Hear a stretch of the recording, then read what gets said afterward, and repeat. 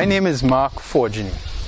I am a former Merchant Navy deck officer who came back home to Trinidad and became a full-time farmer. I realized that I needed to make an input and change in my community of Moruga. I came back and showed my wider community, all my friends and family, that we can transform the Moruga hill rice industry from what was a chemical-intensive, labor-intensive operation to an organic system that is mechanically managed so that it is much easier for women and young people to participate. By doing this, we now make it easier for value-added products to enter the market, and we now expand the opportunities, all because we adopted good agricultural practices, manage our water, and produce a high-quality premium product. This is a change that I believe we can repeat in other communities in our lovely country. I came back home in 2002 from working all over the world, Middle East, Far East, South America. And in 2006, my father had a stroke. And his neurosurgeon said, "Mark, get some of that Moruga hill rice for your dad." And when I came back from north, drove down the highway expecting just to run by an uncle and get a few pounds of hill rice, I was disappointed. My uncle said he didn't have. I went to all 5 of my uncles, nobody had. And they all said, "Mark, you know, it's a labor. Nobody wants to go in the fields and sweat to plant hill rice. So nobody's growing it anymore." And I was like, why? And when I started looking, even though I'd grown up doing it by hand and following my grandmother, when you get older, you realize, hey, this is actually very hard.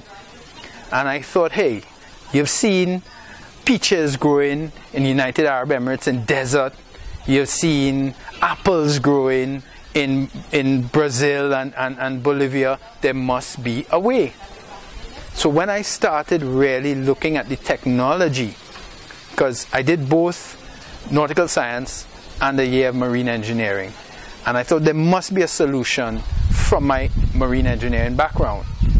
And sure enough, what I realized, the problem for the harvesters was the metacentric height. These harvesters did not have the stability. Much like at sea when the ship is rolling, the lands in Moruga are platted lands. And the harvesters that were available were not designed for shifting metacentric heights.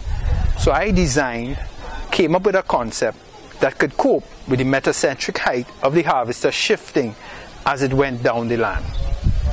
Then I went to Export TT. Even during going to Export TT, I spoke to NAMDEVCO.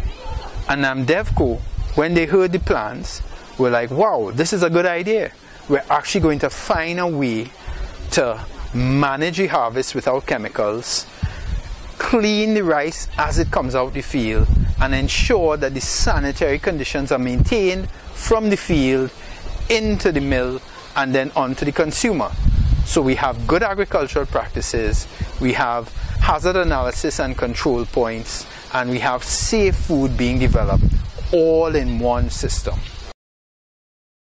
Right, I am Shobha Marimutu. I am a field officer too in the Quality Assurance Department at NAMDEVCO, that is the National Agricultural Market and Development Corporation of Trinidad and Tobago. We deal with both marketing and agricultural development of fresh produce and processed foods as well. I came into Moruga and I met with this Hill Rice Association. They wanted to get into a more productive farming system and look at better practices to enable production and get into the markets, and setting up basically. And being part of the Quality Assurance Department, it was really a fine opportunity. It was really nice to meeting Mark and coming out here in Vista Dorado, and his mindset alone and having all his different contacts all over the world. It was great to meet somebody that's progressive. So we were able to work with Mark and Cassie as as they got into more hillside rice farming. In Trinidad, the state of farming, or I should say agricultural production, was not up to par because we're looking at quality of produce, the level of production, food safety, and we were able to work with Mark, and he brought us to the association, and we started to do some outreach to inform them about the different measures that they could take in preventing contamination from water contamination, and then looking at pesticide residues and pushing at different types of farming, whether it's crop rotation, contour farming, to deal with the land itself and how it lay and the quality of the soil, and raising his production in a sustained manner. I use the science, and we have put together the science and the application of technology and adapted it to our specific situation. And we've been teaching others, once they're willing to learn, that there are new methods to deal with the old problems. And that is what has made me different, bringing new solutions to the old challenges.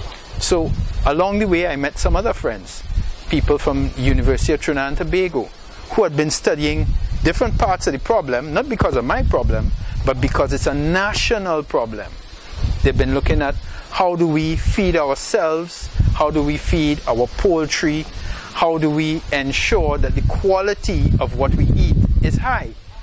And as I got into it and met all these people, I realized they were working in silos. Everybody was doing just in their area, not realizing that there's an overlap. The farmer has to know what the theoretician, what the veterinarian, what the administrator is doing, because it's a network. And the network has to feed back on each other. It's not just the farmer talking up or the extension officer talking down. The network has to exchange ideas, exchange information. That's how we all get better. That's how we all become agents of change.